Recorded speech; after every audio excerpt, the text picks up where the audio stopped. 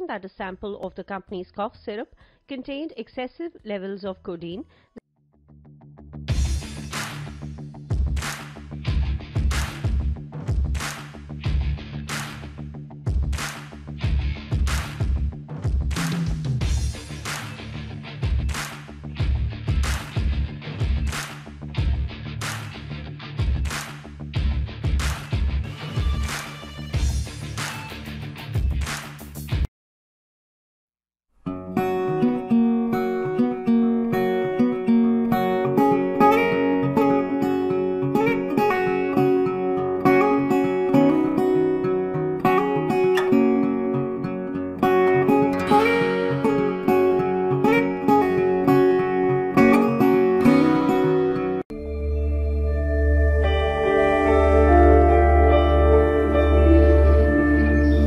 Addiction is difficult to see. You can't necessarily see from an addict that they have an illness. When we ask people what is addiction, we find often that whether they're addicted individuals, family members, or even practitioners and professionals, that they have a slightly misinformed idea. Addiction looks like to perhaps a mother or father, husband or wife who has an addicted family member, like it's a bad behaviour. Now, addiction often involves a lot of bad behaviours, but it is not itself a bad behaviour. Addiction is a primary, chronic and progressive illness.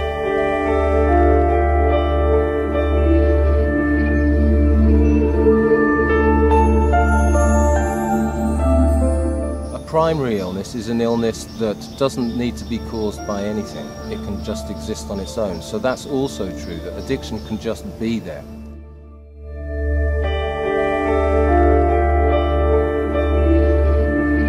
Hello, welcome. Today I shall be talking on a very important disease, life-threatening drug addiction. I shall be also talking on the most activities of the rehab centers in our country. It is for your information that I saw many people of our society, that includes my relatives and friends, are addicted to drugs. As such, I was compelled and was too curious to know about what it is. So, I have studied many books on drugs, research and analysis papers, and national and international rules and regulation of rehab centers and other related documents on different sorts of drugs to find out as to how I can help all in this scarce social situation. You can be very sure, if you see my whole video, you will be much more knowledgeable than ever before. And it is a requirement for all to know the harmful effects of drugs as well as the poor condition of the rehab centers in our country. That will definitely help you to save many lives. Now I shall be giving out my ideas and thoughts on drugs. That includes the addiction itself, why it happens, different types of drugs and its harmful effects. Today I shall be telling you the harmful and poor activities of the rehab centers, and in my next series of videos I will be telling you the other points I have enumerated. So let us start with the harmful activities of the rehab centers in Bangladesh. রাজধানীর বিভিন্ন মাদকাসক্তি নিরাময় কেন্দ্রে রোগীদের উপর চলে অমানসিক নির্যাতন। অভিযোগ রয়েছে রোগী সুস্থ হলেও অভিভাবকদের কাছে অসুস্থ বলে দিনের পর দিন ভর্তি রাখা হয় রিহ্যাব সেন্টারগুলোতে। উত্তরায় পারিবারিক কলহের জের ধরে 1 বছর আগে এই পরিবারের মেয়েকে দেয়া হয় মোহাম্মদপুরের একটি মাদকাসক্তি নিরাময় কেন্দ্রে। মাদকাসক্ত নয়, তবু কেন তাকে সেখানে দেয়া হলো জানতে চাওয়া হয় নাম প্রকাশে অনিচ্ছুক মেয়েটির মায়ের কাছে। আমার মেয়ে নেশা পানি করে না, জামার লগে একটু কথা কাটাকাটি হয়েছে। মাছরাঙার সহায়তায় মেয়েটিকে মুক্ত করা হয় সেই রিহ্যাব সেন্টার থেকে। পরে কথা হয় তার সাথে, জানায় জীবনের সবচেয়ে ভয়াবহ দিন কাটিয়েছে সে ওই রিহ্যাব সেন্টারে।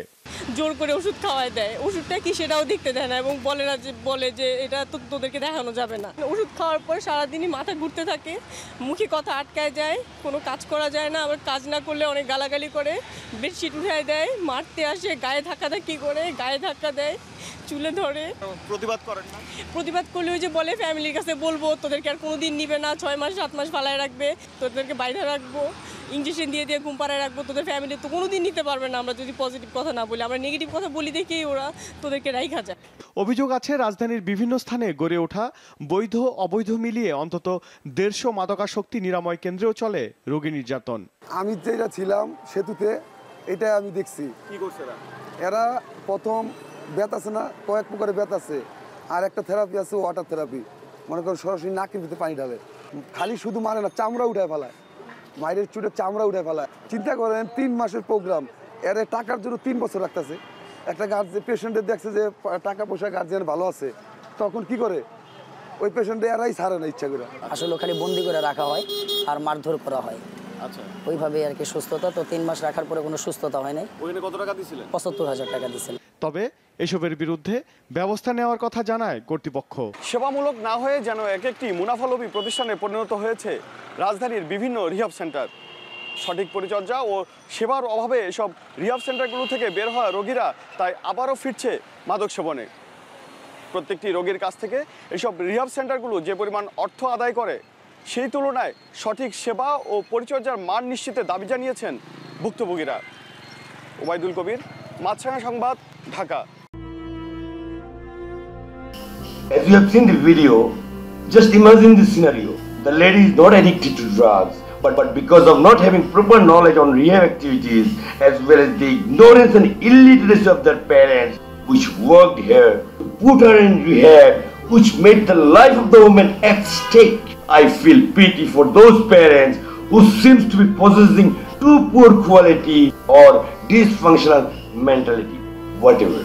I intend to prepare a series of videos on the subject to enhance all of your knowledge on the drawbacks, disadvantages of drug addiction, how it takes away life. I shall be also telling you regarding the concerned authority who all seems adopt unfair means in issuing licenses and in running the rehab centers in the country. You will be astonished to know the fact that almost all rehab centers are run by the drug addicts. Another important fact is that there are so many rehab centers in Dhaka city that you won't believe.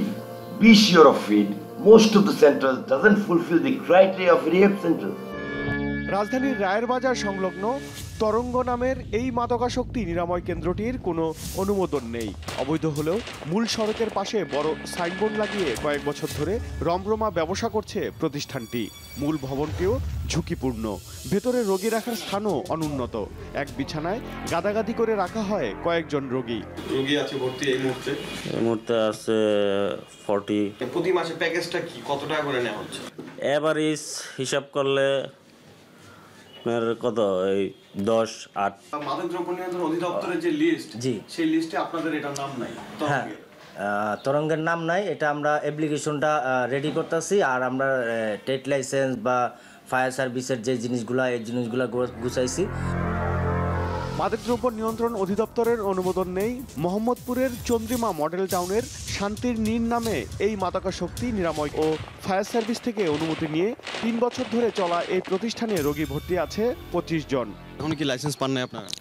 লাইসেন্সের আবেদন করা আছে, licence তো পান নাই? এখনো দেয়নি। তাহলে যে রোগী ভর্তি করছেন কিভাবে? রোগী ভর্তি করতেছি, রোগী আসতেছে, আর ভর্তি এখনো ওইরকম ভাবে করতেছি না। আচ্ছা, তাহলে যারা আছে তাদেরকে কিভাবে রাখছেন? লাইসেন্স নাই যেহেতু আপনাদের, আমরা তো অবৈধ বলতে পারি। এটা অবৈধ বলতে পারেন, কিন্তু লাইসেন্সের আবেদন করা আমাদের। এক পর্যায়ে চলে ম্যানেজ করার চেষ্টাও।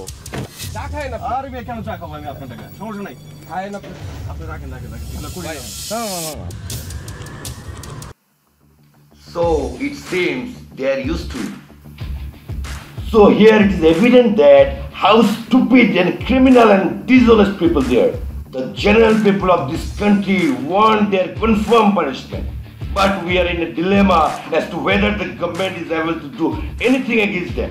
যদি চালায় সে অবৈধ, সেটা তার বিরুদ্ধে আইনগত ব্যবস্থা নেওয়া হবে। আমরা বলতে পারি যারা চালাচ্ছে তারা লুকিয়ে ঝুঁকে চালাচ্ছে। লুকিয়ে, আমাদের নলেজে আসলে তাদেরকে বন্ধ করা ছাড়া আমরা বিভিন্ন ব্যবস্থা নিই। তবে অনুসন্ধান বলছে ভিন্ন কথা। এই যেমন রায়ের বাজারে শেরেবাংলা রোডের এই বাড়িতে আশার আলো নামে রিহাব সেন্টারটি চলছে দীর্ঘ 10 বছর ধরে অনুমোদন ছাড়াই। আবেদনও করা হয়েছে, তবে অজানা কারণে মিলছে না অনুমোদন। ওই নার্কোটিক্সের লোকজন জানে যে আপনারা আবেদন করেছেন? জি। এবং রোগী ভর্তি আছে এটাও জানে? হ্যাঁ জানে। আর তারা তো চেকিং করে গেছে। সাজিদুল যে এই এলাকার যে ইন্সপেক্টর চার্জে নার্কোটিক্সের, উনিও দেখে গেছে, এসে উনি এরকম আপনাদের মধ্যে কথা বলছে, আলাপ করছে, পেশেন্টদেরকে জিজ্ঞাসা করছে। জিজ্ঞেস করেন না যে আপনাদেরকে লাইসেন্স দিচ্ছে না কেন এখনো? জিজ্ঞেস করেন না? বুঝেন না ভাই, আপনারা আমি কি কমু। What this man wanted to say, what does he indicate? Is he indicating to give bribe to someone? That is a question in all of our mind. Okay, now let me talk about a so-called good rehab as per the opinion of the concerned authority. It is Amar Home, that is located at Uttara. Seeing the procedure of kidnapping patients, their inhuman rehab activities, unqualified and very poor quality instructors who doesn't know anything of drug rehabilitation. They are of very poor standards. Again, the way they kidnap the drug patients is totally inhuman, and it cannot, rather does not cover any law or rule of any country in the world. No way possible. They are not only kidnapping, they are giving their false identity as police or rehab. So in the cover of that false identity and unfair means, they are carrying out dacoity, looting money and valuable things, and taking away human life. Just to have an idea, let us see some of the rehab centers of developed countries.